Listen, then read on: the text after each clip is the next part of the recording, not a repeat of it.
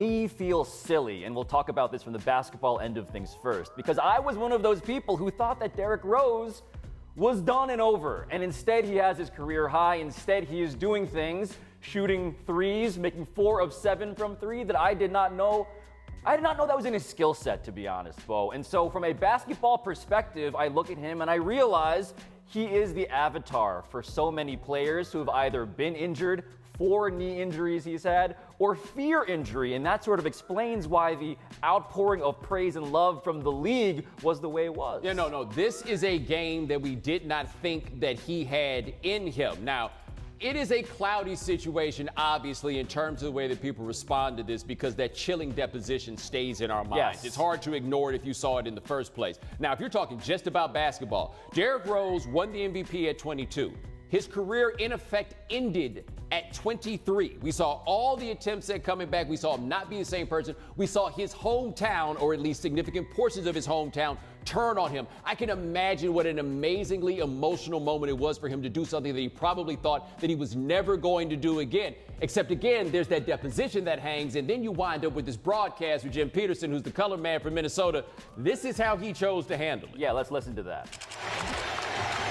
He's got a lot of stuff going on off the court, and I'm not a judge and I'm not a jury, and to my estimation he's not been convicted of anything, but what he is he plays hard. He's a gutty basketball player.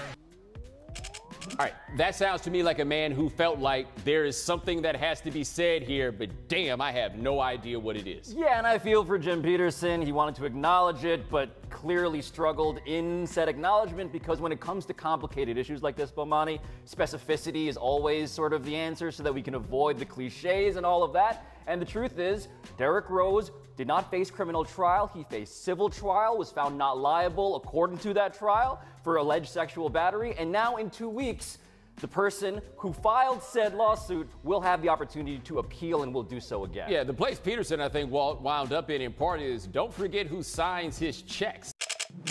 And it is hard not to see the way that people react to Derrick Rose and not be a bit uncomfortable with what it was, Yes. right? But it also becomes complicated because so many people have come to hate Derrick Rose over the years.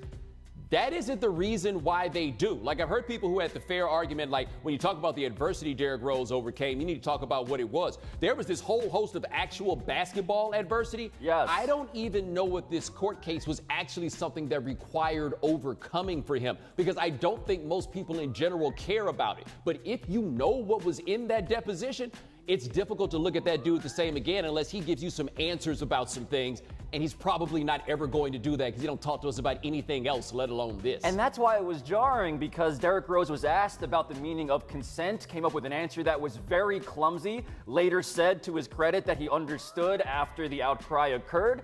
But the reality of Derrick Rose is that you're going to have to balance 2 things in your mind at the same time. The fact that this guy medically, this story after last night, he's a medical marvel by NBA standards. When people are talking about how, lesser players would have retired, that's true.